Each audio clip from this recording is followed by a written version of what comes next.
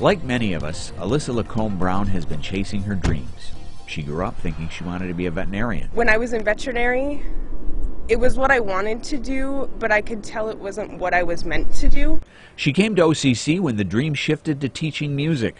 But that went sour when she realized she wasn't able to hear certain pitches. I was kind of heartbroken when I kept failing the tests. I was like, oh, why can't I do this? Everybody else just came out of high school. This is my second year of college. Why are they doing better than I am? Alyssa has always believed in giving back. A couple years ago, she went to Houston on a mission to help rebuild after a storm.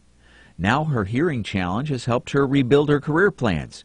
It pointed her toward a sign language class. Alyssa came to realize just what giving back can mean when she spent some time last fall working with kids at the Dr. King School in Syracuse. She taught students to sign a song for their holiday concert last year.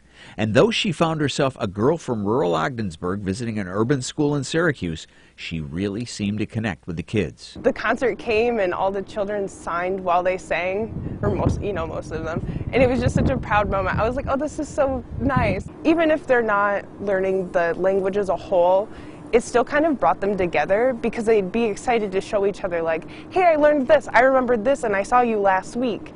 And it was really awesome. Today, Alyssa says she's in a pretty awesome place. Once she graduates from OCC in the spring, she hopes to continue studying to become an interpreter for the deaf, particularly for deaf New Americans.